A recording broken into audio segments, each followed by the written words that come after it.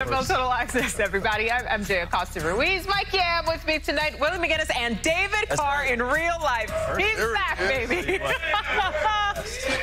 What a way to end Week 14. We were just talking about the craziness of last night's game, but that is now in the rear view, and Week 15 has a big old gift for all of us in the form of an extra day of football, Yam. We got Saturday ball. I love it. Actually, a triple header right here on NFL Network's matchups that will absolutely affect playoff positioning. Colts and Vikings at 1 Eastern time. Minnesota, keep in mind, they clinched an NFC North with a win or a tie. Ravens and Browns. And, of course, the Dolphins and Bills wrap it up. Fins trying to avoid a 3-game losing streak, plus picking up the pieces after a rough night at SoFi Stadium. Herbert back to throw. Looking. Getting pressure. He got it. It's Wilkins. Herbert rolls to his right. Throws to the end zone. Caught. Mike Williams. Throws it downfield, and it's caught. It's touchdown, Miami. Tyreek Hill, 60 yards. Dolphins right back in it. Yeah. Takes the handoff. Herbert's got room. Rolls to his right. Takes that shot. Back toward Mike Williams. Other side of the field. Caught. Big Mike Williams. Just throw it to Mike. Hey, he back.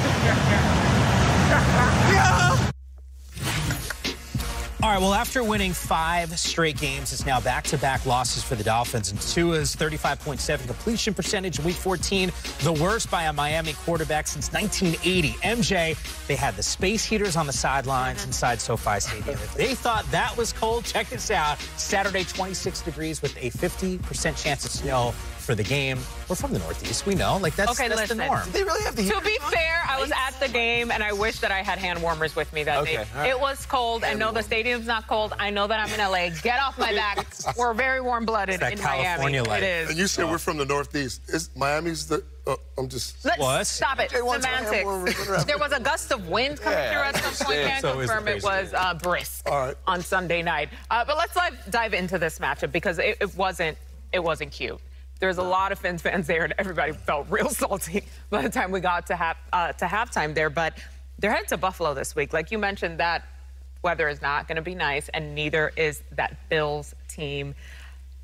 Can they get this together, though? Are they going to be able to make the adjustments that they need to make? We've been pleading with Mike McDaniels to see more of that run game, David. Well, I love Mike McDaniels as a coach. I've loved watching his offense kind of mature over the course of this year. I've watched every snap of the Dolphins. I love watching that offense. They do some really interesting things. They're just going to have to tweak it a little bit because the book's kind of out. Like, obviously, talking to Willie a lot, like, people see your stuff a lot. Like, these 2 plays I'm going to show you are identical. Same play. So you're going to move Tyreek Hill across in motion, okay? And this is just from Sunday, right? And you try and snap it so he's got speed up the field. The corners are in good position. They've seen this route a lot. It's a vertical route off this motion, and they've made this play before. This is a good play by the corner. He gets his hand up, knocks it away, and you say, oh, they missed an opportunity there. But if you go back to Week 1 against the Patriots, same play, right? We're going to have the motion across. Tyreek Hill's going to be on the same exact route. It actually isn't even that good because it's Week 1. He's not sure if he wants to run by or sit. He's kind of feeling it out as far as how the Patriots are playing it. So you can see he kind of jogs off the ball. He's not really running. Tua throws it anyway, but now Tyreek makes an extremely awesome play with one hand. So it's not like they're just going to fall off the wagon and forget how to play football. They still have the ability to make those types of plays. They just didn't make them against the Chargers. Right? They were in the one-on-one opportunities. They had all those chances to make big plays down the field. You saw one time, Tua lets it go and he kind of poses with his hand, thinks he's got a touchdown to Tyreek down the middle of the field. Tyreek doesn't even see it. Waddle, same thing on the right side. They just missed these opportunities, and the Chargers did a good job playing tight man-to-man coverage against them, kind of taking away those quick hitters on the inside, which Mike McDaniels is going to have to address. They're going to have to get better there, but man, Buffalo's no slouch. They're going to roll up into some cold weather, and they're going to have to improve on what they didn't do out here in maybe a warm L.A. Yeah, which is kind of wild to me when you think about this team, this Buffalo team, as you made reference to. No Von Miller, last 2 games, though, a combined 22 points. That's all they've given up at this point. Mooch was with us the other day. He was Mike White. He was doing the impersonations and getting hit. Man. He was pummeled out there. His life was miserable on Sunday. Is that what Tua's in store for? Yeah, absolutely. And it's a different environment. It's loud. It's hostile. The weather could play a part in it. So I think you got to change the game and you got to adjust. Like you said, we want to see more running. When you go to Buffalo and the weather or the wind, snowing, whatever the case may be, you got to be able to adjust. And we know this is a quick, big play hitting type of offense, and they will make tweaks. But Buffalo, what they showed without Von Miller is they can still get pressure and get to the quarterback with 4. And when they couldn't get there with 4, sometimes they bought 5, but they ran games. There it is right there. That's 5 guys, and they're running games up front.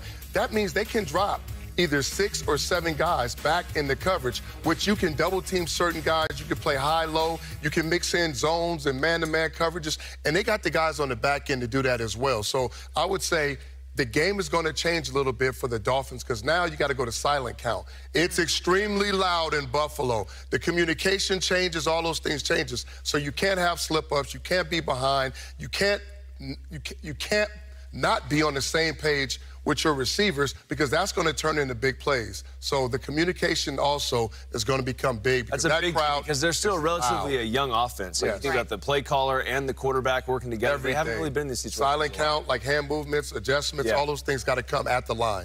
Bills fans loud. I'm hearing Emrob yelling. Yes. Mafia in the background. 100%. But this offense, from a Bills perspective, I think a lot of fans say, all right, we can rely on Josh Allen. That's a good thing. But that concerns you a little bit. Well, yeah, it does concern me because it's one guy, right? And a lot of games and a lot of teams and a lot of great teams, like I referenced Willie again, the Patriots, right? You think about those guys. It was Tom Brady, but it was every other component. It's every other piece. They established, I remember being with the Giants and walking into the pre-game meeting, and Kevin Gilbride's up there and Tom Coughlin talking about, we got to establish weak side zone. That'll build the play action. That'll build a clean pocket. Then we make plays. Then Eli goes out and scores 50 points. And it's like, oh, it's just Eli. But not really. It was kind of building inside out. And right now when I watch the Bills play, it's so much of 17 doing these heroic type plays. And I don't know, I don't know how much you can do of that and be consistent. That's why I think we see them up and down. I think we see them make some dynamic plays, and they'll look good for 2 or 3 quarters, and they'll kind of fall off and go away because I think it's too hard to sustain that type of excellence from one guy for the whole year. Honestly, I used the term earlier. I was like, I think they're bored. Right? They've been at the top of the league for so long. They played a good Jets team the other day. They beat them pretty handily, you know? So I think that until we get to maybe even the playoffs, we're going to see a dialed-in, really focused team because I think Josh Allen, he might be tired. I mean, that's a lot to put on one guy physically throughout the course of a year. And they've been bored, but they haven't gotten to the championship, which is the goal. I'm with you.